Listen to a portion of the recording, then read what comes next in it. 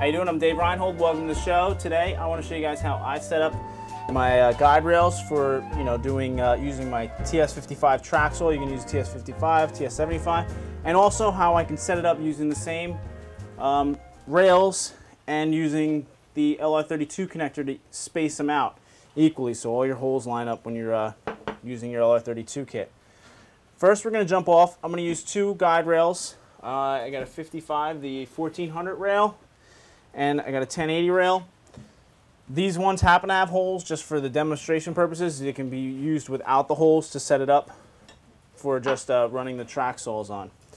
First thing you need are two connectors that are sold separately.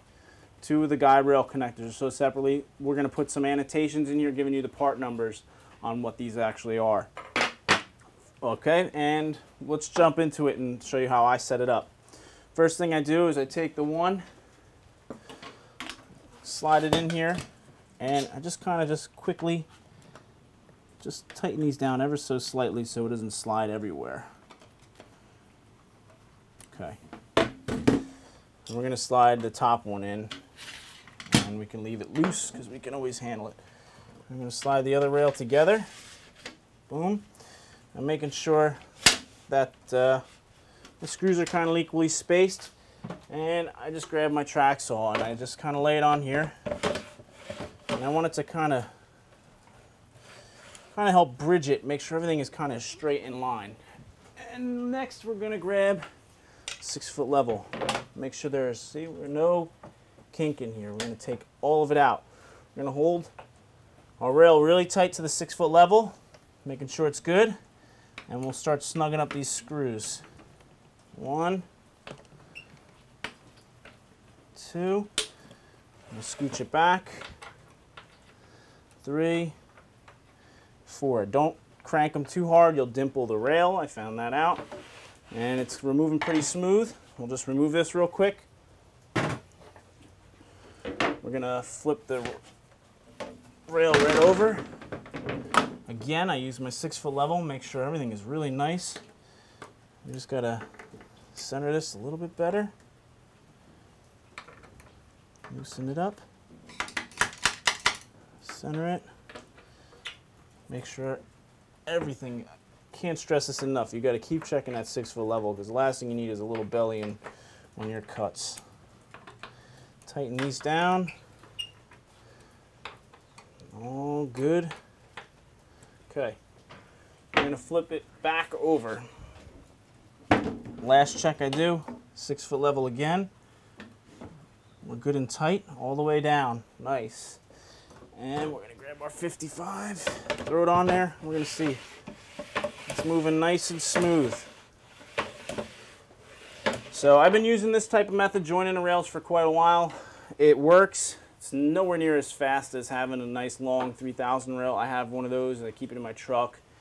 It's just amazing. I don't have to worry about checking it. But if you're going back and forth to the job, you can throw them in your Festool bag. You can throw two 55-inch long rails in there. Throw the connectors in either the pouch or in your sustainer, and you can join rails together so you can cut down 8-foot sheets. It works. Just remember to check it every once in a while with this because you move it. You know, every once in a while you move it, they can go out, get a little belly in it. So just make sure every couple of cuts, when you're throwing a rail around, you're checking it with your 6-foot level, making sure it is nice and straight.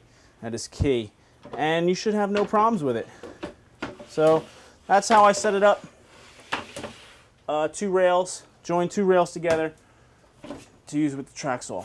Now we're going to do the same thing, only this time we're going to space these so that I can use drill my holes for the LR32 hole drilling kit with the router. This time I'm just going to loosen these up, all 4 of them.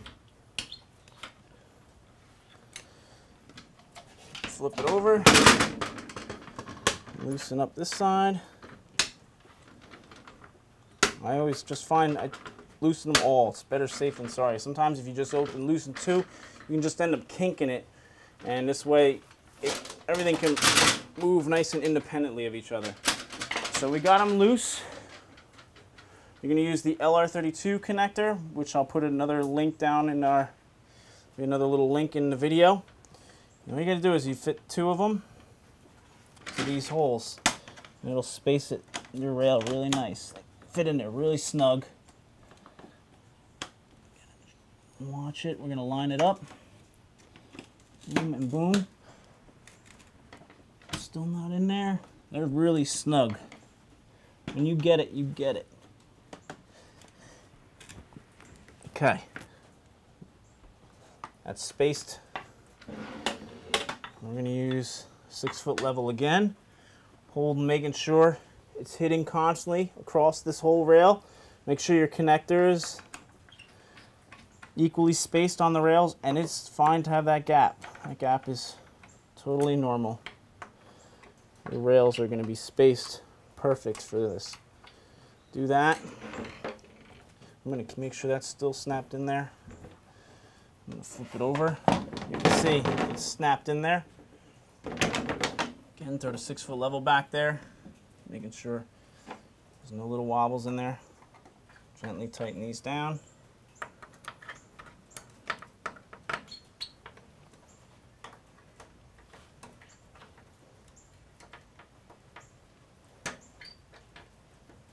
Okay.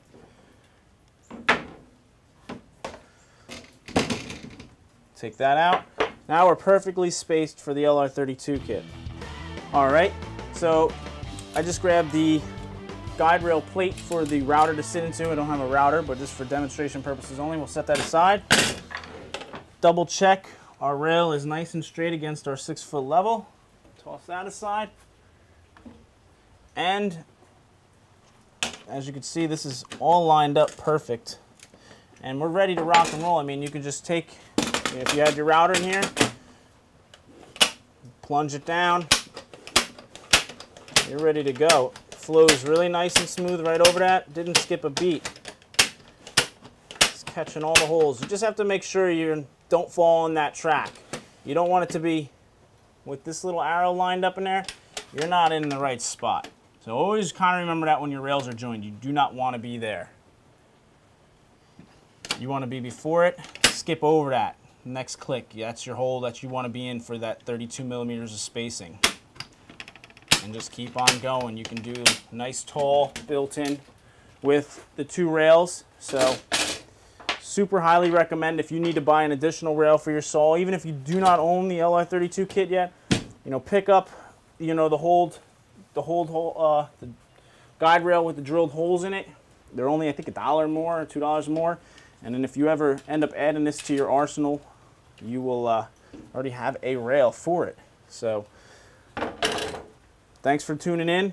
You guys got to see that you need 2 connectors. Remember that. You need 2 connectors that come separately to attach your rails. And if you want to join them and get your 32 millimeter spacing, you will need this guide rail spacer. And it spaces them perfect every time. You know, just double, triple check everything, because, you know, it's nowhere near as accurate as owning a long rail, but we all can't have a long rail. 2 rails are much easier to transport, break down, bring to the job site, store. So if you have 2 rails, it can be done just as accurate. Just remember to double check everything. Use your 6-foot level every once in a while to make sure everything is straight. And you get really nice cuts and really nice straight inline shelf pin holes. Alright, so you guys got to see me set up the 2 guide rails using the connectors, the Festool connectors for my track saw and for the LR32 kit. Super easy, breaks down, compact, small. I got 3 rails in here, and I'm gonna head on out of here. Talk to you guys soon. I'm Dave Reinhold. See you later.